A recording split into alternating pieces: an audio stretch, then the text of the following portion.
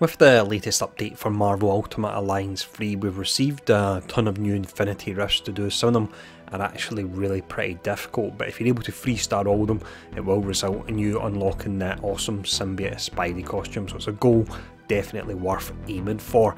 Now, since yesterday I've had a lot of messages on the channel in regards to this particular one here. It is only a level 23 Infinity Rift, but to get that final star to finish it in 4 minutes and 30 seconds is actually pretty tricky unless you run the setup I'm about to show you in this video. So what I'll do first is I'll show off the heroes we're using and also the ISO 8 we have on them, because that's very important, and then once we've done that we'll go through the full gameplay as well. But let's jump in and have a look at the heroes and their ISO 8.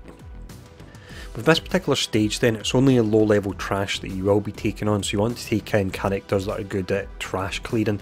Now, one of the most important things as well is in regards to your ISO 8, and I'm only actually equipping one here, but it really does the job. So you'll see the top effects on this is increases resistance to being interrupted while attacking by a ton.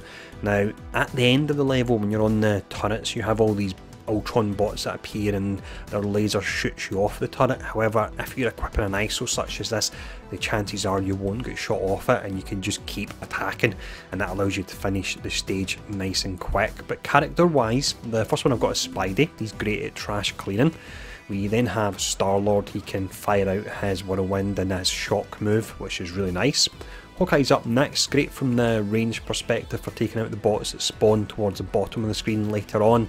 And then finally we've got Storm. She's fantastic with her whirlwind, especially if you synergise it with her ice move as well. So that's the 4 characters we're using. That's the ISO 8 that is equipped on them as well. So let's jump in now and I'll talk you through the gameplay. As soon as this stage starts, then you can see you need to run over and activate the actual lift, so do that ASAP. It will then start the lift to go up and you get to watch the awesome fight between Ant-Man and also Ultimo at the same time. Now, 2 times during this actual section he'll smash the glass and you'll have Ultron bots that will come in, so you want to use one of your characters, it can be any one really, and just use the AoE attacks on them so you can take out the trash quickly. You can see I'm doing it now. If you switch between characters, that can be a nice way to actually manage the energy. So for the next section we've got a fair bit, but let's just watch as we go through the lift here all the way to the top. It does take a minute or so.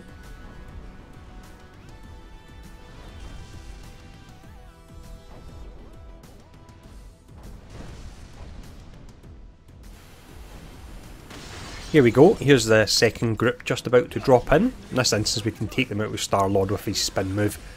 He is level 100, so he does absolutely smash through them, but they are low level trash anyway, so you don't have to be as high level to get through them. But that's the 2 stages of enemies you fight here. So the next section, once we get to the top of the lift, is when we go on the turrets.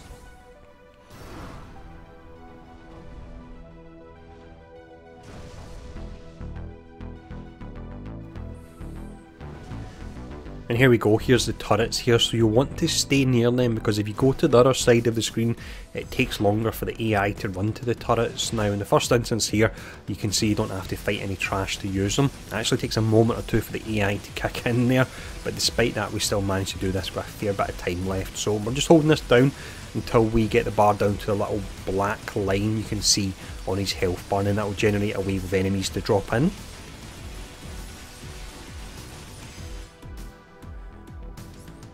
Here we go, here's the enemies coming in, so just getting ready, and we've got 4 characters that are great for taking out trash, so it really is your own choice which one you go for. I switch between them here just so you can see a little bit of variety and you can see which playstyle you would prefer for taking them out.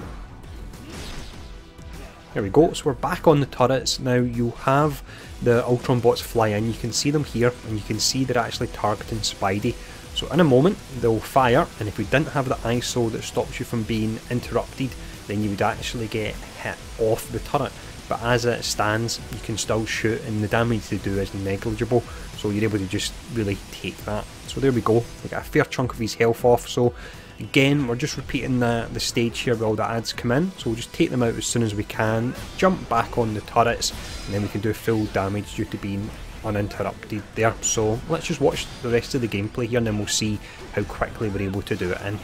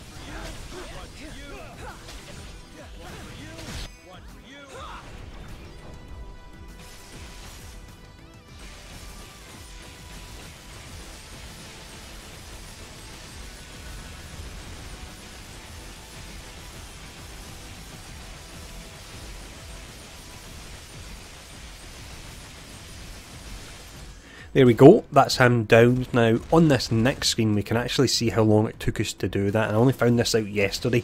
If you press the X button here, it brings up some stats as a breakdown, so you can see it took us 3 minutes 52, which means we still had a whopping 38 seconds left to do it, and there was a few mistakes I made when I was taking out the trash as well, so really nice and easy with this strategy.